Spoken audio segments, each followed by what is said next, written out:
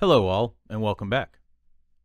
Now that we have the LCD working, let's talk about the implementation of the components in the final system. We could design one large board and combine all of those discrete components onto it, just like the 8-bit computers of the late 70s and the early 80s. However, that would constrain us to designing a new board each time we wanted to add or change a subsystem component.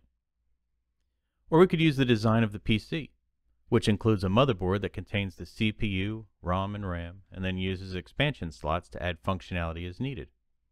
And this would be a good design if we had a design and knew where we were going with it. But for our purposes, which is just to experiment, I think the best approach is to have a simple backplane with multiple slots that we can mix and match any components that we want. This gives us the flexibility to design new functionality on a self-contained board and plug it into the backplane for proof of concept and testing. For example, I still want to add a timer function and a keyboard interface. With the backplane design, I can get the backplane built, add the CPU and the memory card, and then get rid of all these wires, making testing a lot more efficient since I don't have to worry about one of these connections coming loose while testing the new functionality. So that is what I'm going to do over the next few videos. Design the backplane and the CPU and the memory cards, and then order the cards, assemble them, test them, and integrate it with the breadboard so I can continue to develop more modules. Each module will have discrete functionality that can be tested on its own, and then integrated into the whole system. And to recap, these are the modules that I've built on the breadboard so far. I've got the clock reset module, the CPU, the RAM and ROM memory, and the LCD. I'll put the clock and the reset and the CPU on the same board. Since most of those won't change going forward, it's a pretty safe bet to have them all on the same card. The memory will be on a card of its own, as will the LCD. As I mentioned, I want to add a timer and a keyboard interface, which each will be their own card. So that right there is 5 cards. So we'll need at least 5 slots on our backplane. But if we want to be able to continue to build new functionality, we'll need a way to interface with the breadboard. Plus we'll want to have some room for growth. Taking all of this into consideration, my initial thought is to design a 7-slot backplane. We can use the extra slots to jumper to breadboards using the jumper wires, or install new cards as we design and build them. But before we get into all this, I want to show you some of the programming I have done on our system. I've modularized the source code and added some basic routines for the LCD, as you can see here in this video. So here's the source code. As you can see, I've cleaned it up a little bit, and I've split it into 2 different files, Pony80.asm and LCD.asm. The Pony80 file holds the main code for the system, and the LCD file holds the functions that control the LCD. This makes it a little more elegant and gives us a better way to maintain our code in the future. So to review our source code, in this section we are copying memory from ROM into RAM, and then turning off the ROM. Next, we're performing the power on self test, which writes and then reads in each memory location, looking for any memory faults. If there is a memory fault, we jump to this code to display the memory location of the fault, and then we halt. That rhymed.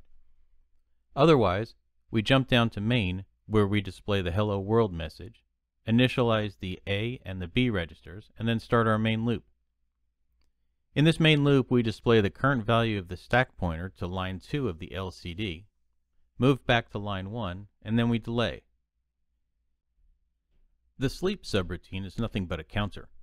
We load the accumulator with the number of times we want to count to 255, and then the sleep function takes the accumulator and counts to 255 that many times. This is just a way to slow things down, but it is dependent on the clock speed. The amount of time each of these loops takes is a lot less for a 10 MHz clock versus a 1 MHz clock. Keep that in mind as we start talking about adding a timer card into the system.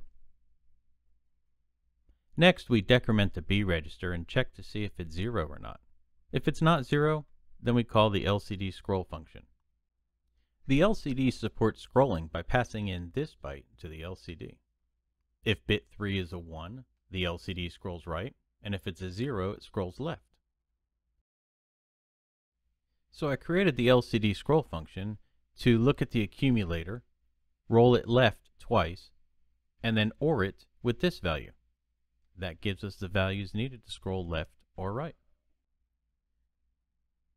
Now back here in our main loop routine, if the value of B is 0, then we load the C register with a 1 and XOR it with the accumulator.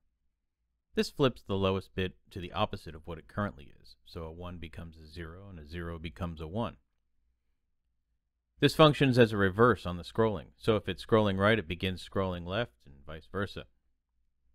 That way we can move the message back and forth. So let's get back to designing our backplane. I struggled a bit on showing me drawing out the schematics on this video and decided against it. But if you'd like to see me go through the entire process of drawing these out, let me know in the comments below and I'd be happy to do that in a new video. So the schematic that I came up with to create the backplane includes the power supply. You can see that in the top right. It includes an LM7805 5-volt voltage regulator. Rather than rely on a third-party external power supply, I decided to include this in the backplane. This allows me to use any DC power supply between 8 and 20 volts, and it outputs up to 1.5 amps at 5 volts. That should be plenty for our needs. The 7 slots are 40-pin female connectors with all of the pins connected between the 7. This means I can plug any card into any slot. I did not include all the pins from the CPU. The refresh and the halt will not be needed, so those 2 pins are open for other uses. I also included capacitors to smooth out the power supply for the individual cards. And this is a pretty simple board, it won't take much to assemble. You can see from the layout that the components are very straightforward. I only included 2 of the capacitors. I felt that was enough since the capacitors are also going to be on the individual boards.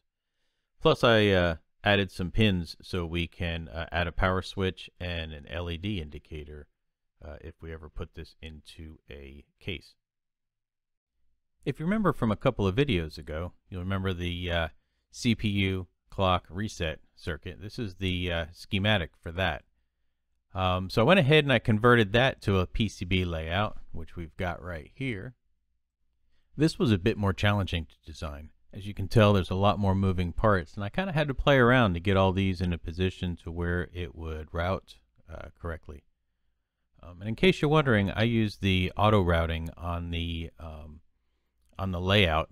I figure with something, I'm just playing around with it, it's not going to be that big of a deal at this point. If I was designing, a true production computer, I would probably hand route these. So let's take a look at the auto routing functionality. I've removed all of the routes, and I'm left with the copper ground area on the bottom of the board. The copper area on the bottom, which is the blue filling here, is the ground plane. When I auto route, it will redraw all of the connections and then refill the ground plane. To prepare for this, I placed all of the components on the board, and then, kind of like putting a puzzle together, I move the components around until I get a pretty optimal routing between the pins. I'm going to do a full video on the layout, so you'll be able to see that in detail in the near future. Once I had the components I was happy with, I clicked the auto route, and using the online router, I let the program do its magic. So if I click here, you can see it's trying all these different layouts to get all of the connections in place without a short circuit.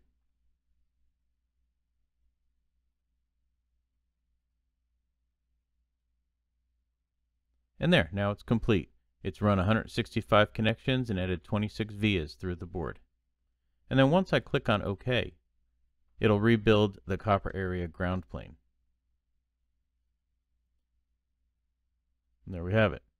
So if I go up here on the top in the menu and I click on 3D, you can see the 3D layout of the board. This board was a bit challenging since it has all of the data and address lines from the CPU, plus all of the control pins. But there you have it. It's the CPU clock reset module.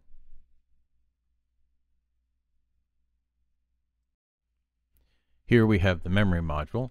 This board will contain the RAM and the ROM, plus the circuitry to switch between RAM and ROM. And if we switch over to the PCB view, you can see how I've laid out the board. Again, I'm using a ground plane on the back of the card. If I switch to 3D mode, you can see the actual layout, both front and back.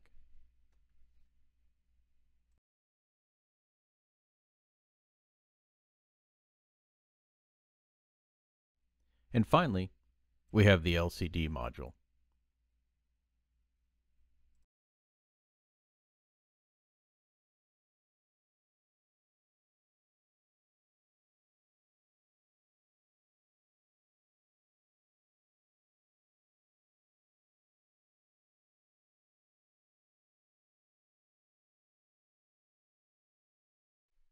So the next step is to get all these sent off to have the boards made, wait for the shipping, and then we can put them all together. So I'm going to take a break here. It'll probably feel like a few seconds to you, but hopefully within the next couple of weeks I'll get these boards manufactured and get them delivered to me, and we can put them together and test them. So looking forward to it. Okay, and here we are. We have new boards. So let me get these open here and we'll take a look at what we have. This is the backplane, obviously, so let me work on getting this package open. They're vacuum sealed, so opening these is a bit of a challenge sometimes, but I'm actually glad they take this much care, although it is a pain in the neck to get it open.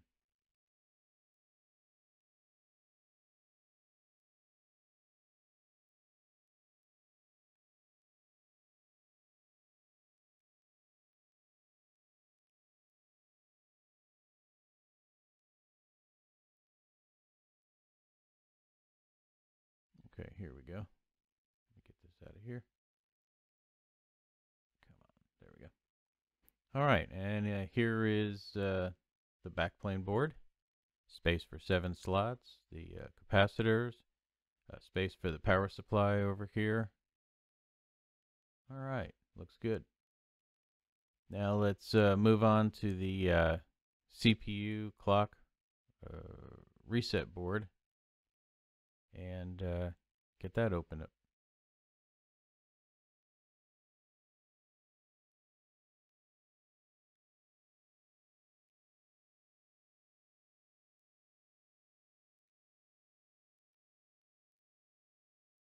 Okay.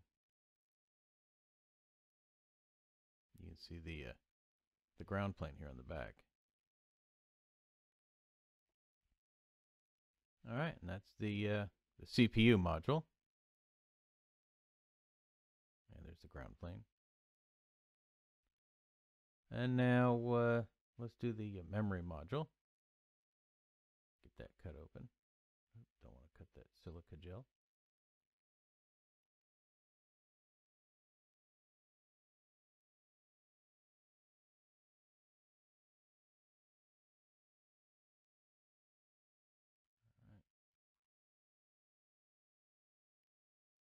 All right, and this is the memory module. And you can see I silk screened on there the address and the value for enable disable. Now let's finally do the LCD module.